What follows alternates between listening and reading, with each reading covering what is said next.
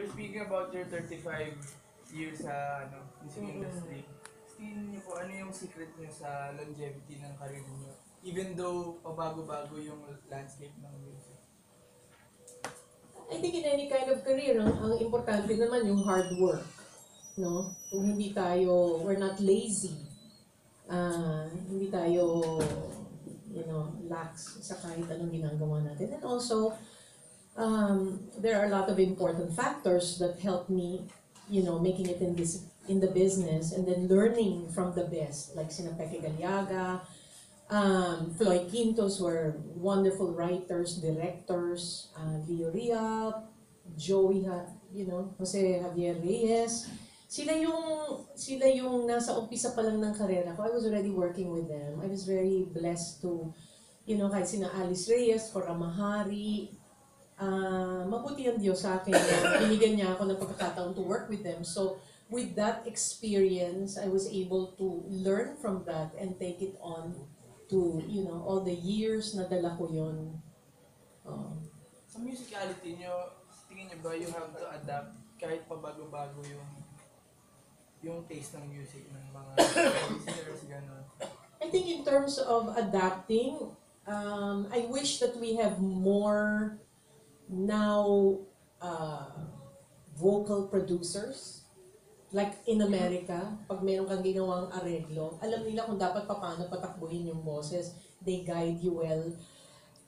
Kukunti pa lang yung nandito sa akin na gano'n. Sana we could bring in people who are, who are more experienced. Kasi pinag-aaralan din yun. There's something that the radio people are looking for. Kaya minsan may kakulangan yung, kahit na super ganda yung vocals mo, pero hindi yan yung aming, yung aming kind of music, mga ganun. So, nagkakaroon ng limitation yung exposure ng kanta mo. Although, I am grateful to mga radio stations sa mga love radio. Kasi tungkol sa love naman lahat yung kinakanta ko.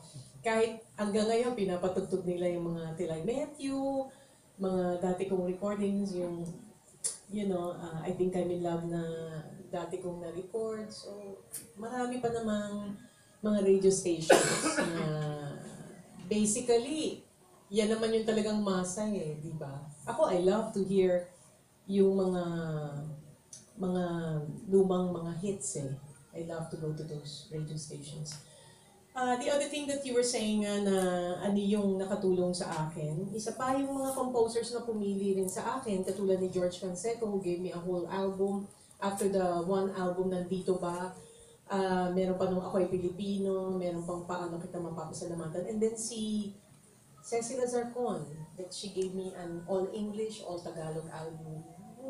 Ang composers natin nakakatulong talaga sa karera ng isang singer. Na kung tama yung pinili nilang singer, they can make a big hit out of their songs or they can make a failure of, the song. Did you record? Oh, yeah. Did you record the songs on the new album? Did I re-record? I did, everything is basically newly recorded. Yeah, I asked them because, can you give tips on how you were able to maintain the quality? My voice? Yes. Tulog po ng maaga, hindi naninigarilyo, hindi umiinom, basically eating healthy as much as I can. Tsaka pinapahinga talaga ang boses bago mag-record. Yeah, in line with that, can you describe your life outside of the training? I understand it's a pretty laid back one. Laid back? Yeah, is that so? Hindi po. Okay. Pero I don't party. If I go to if I'm invited, it would be, siguro I'd go to a wedding kasi importante yun. I would go to celebrations that are important. Hindi lang yung parang, ka na, pumunta tayo sa bars. I practically don't go to bars anymore. Kahit nagpatayo ako ng bar noon, ayoko na pumunta sa mga ganon. Kaya kung mag-iimbita sila, iimbitahin ko na lang sila balik na tayo sa restaurant na lang. If it is important that I feel, kasi limitado na rin yung time ko, if I feel that I can do something at help them, yung sa mga kaibigan ko na mga nag-iimbita, if I feel that I can contribute something positive during that event, then I will go. Pero kung ang feeling ko naman parang hindi naman importante na nandun ako, hindi na lang ako pupunta. Oh. Thank you. Isabella's fine. She's doing her album. Medyo nagko-concentrate din siya, half and half. She's become a worship leader for our church, a CCF. So for her, that's even more important than anything that is secular. So hindi ko siya mapipilit, dali, tapos mo na yung album mo, blah blah blah. So ngayon, inuumpisahan niya ulit and she's writing music. Napaka-talented niya in terms of writing. So hopefully, matapos siya before the end of the year. Bakit mo tutulog ka na maaga? Paano when you have a teleserye and you're taping? Yun na nga. Pag teleserye.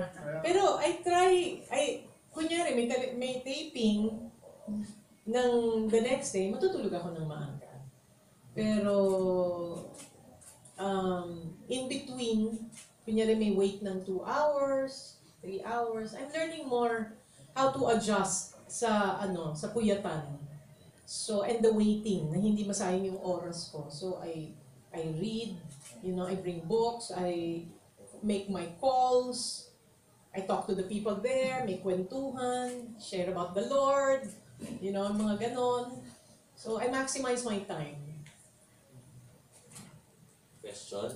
Kung meron pa naman ito, pwedeng ma-interview pa si Ms. Ku after this open forum ng 1 hour para sa video. So, again,